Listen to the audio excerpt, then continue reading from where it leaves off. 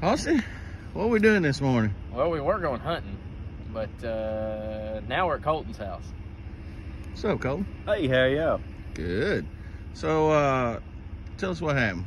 Well, I was driving down the road about 50 miles an hour to meet Gary, and something come running up out of the ditch and hit my passenger door and deployed all the door airbags on my truck, and now the truck won't start. There's a big old dent in the door. Headlights busted. That little, whatever you call that painted piece right there, is all busted up. Man, it's not good. Show us some damage over here. Oh, come here. Let me turn the flashlight on. I'm assuming that right there is where she hit. You know, it's not that big a dent. It tore this up. Of course, you know, we did knock a headlight out, Well, but here's the main problem. Yeah, main problem right here.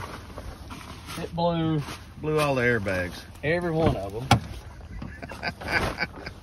So Truck won't start. the truck won't start now. So I guess I'm gonna not go hunting this morning. I'm gonna go get a trailer and haul it home. Well, that sucks. Lucky Outdoors has some of the craziest adventures a guy could ever imagine, and you're par for the course there, buddy. Yeah. Oh yeah. And heck, them tires are good too. Now they're probably gonna total my truck and everything else. Of course, it is a GM brand. Ford probably would have kept going. Nah, Ford probably would have crumpled if that would happen. I mean, that's just a little dent. But now the airbag thing, well, you know, GM's been sending me an airbag safety recall, but clearly they work. So I don't think the recall's for me. So if you've been getting that letter, there's a chance they still work. Don't worry.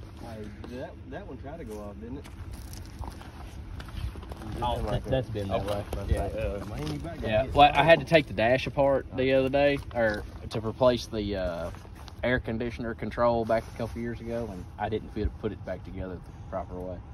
I didn't notice it till it was already completely put together. It don't matter now. It don't matter now. It's So the old Sierra, what's it, 13? How many thousand miles? 194,000. Is it time for a new truck? Probably. I'm gonna say it's probably time for a new truck. I don't know. I say pocket knife, cut the airbags out, find the fuel shut-off switch, keep going. We could probably duct tape that seat up or something. You could. You know?